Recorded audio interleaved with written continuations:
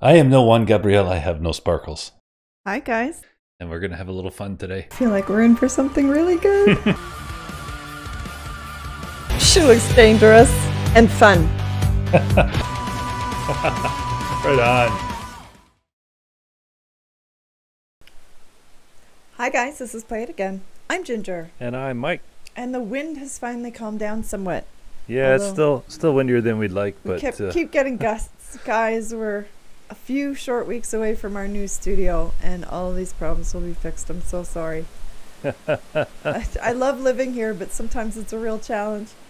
So Neil Hamilton emailed to let us know that Lucy Thomas put out a new song. Excellent. New cover. The Greatest Love of All. Now you think this is the same one that we know from Whitney Houston, right? Maybe? I can't imagine covering some other version and not that one. Who knows? That makes sense. I can see her doing that. He also said she's 19 on, as we record this today, February 21st. Nice. So if that's true, happy birthday, Lucy. I can't believe she's only 19. I'm old. Guys, I'm embarrassed by how little I was doing at 19 years old. And look at this girl. Yep.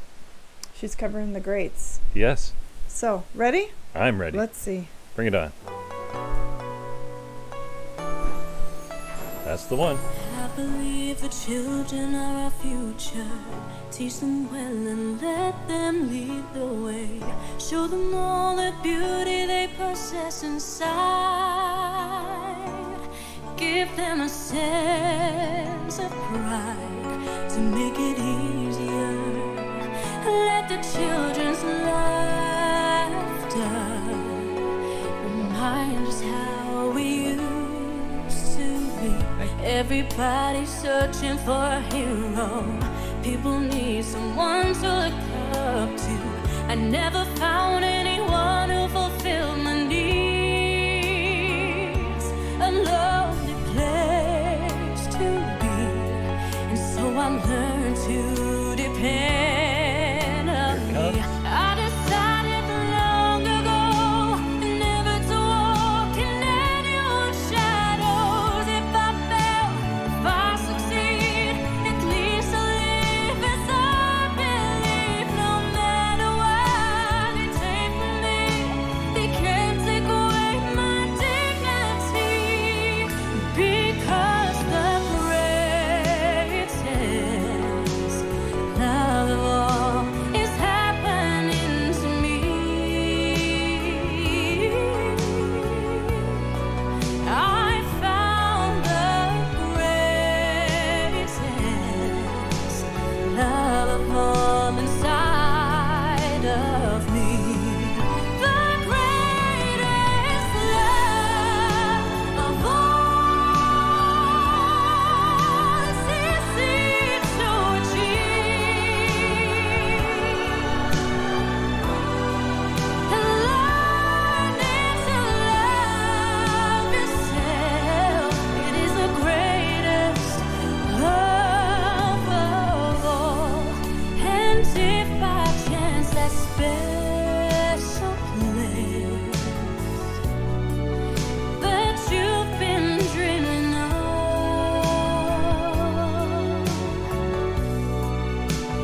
leads you to a lonely place, find your strength in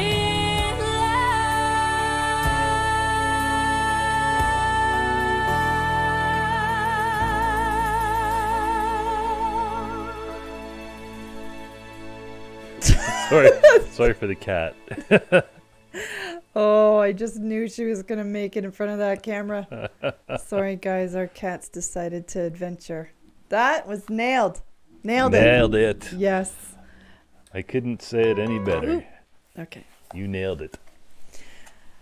Yeah, now he said his favorite version of that song prior to this one was George Benson, which I'm not familiar with George Benson. I'm a little familiar with George Benson. I can picture his face and kind of hear his voice, but I could never do it justice trying to describe it to you. That song was always Whitney Houston's song for me.